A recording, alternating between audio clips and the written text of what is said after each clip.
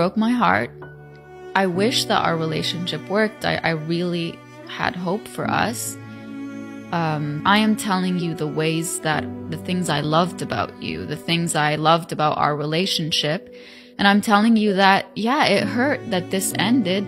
It hurt that maybe you cheated. It hurt that maybe you changed your mind about us. It hurt that you decided to pick moving to a different country than being with me.